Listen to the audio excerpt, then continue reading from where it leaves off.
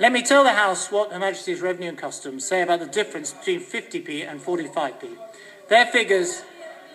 I'm coming on to the OBR, don't you worry.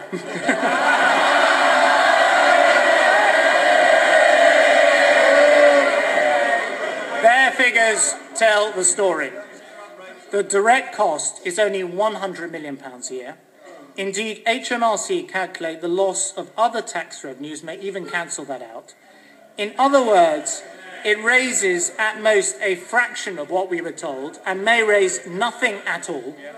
So from April next year, the top rate of tax will be 45 pence. No Chancellor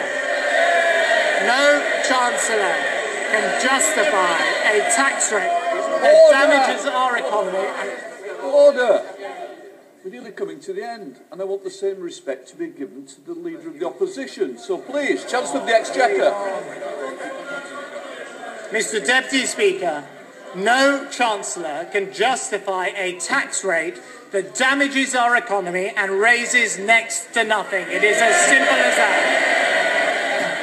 And thanks to the other new taxes on the rich I've announced today, we'll be getting 5 times more money each and every year from the wealthiest in our society. So the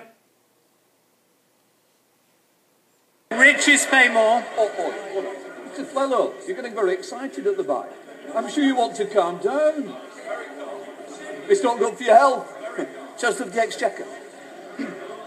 So the richest pay more, the economy benefits, Britain is competitive again.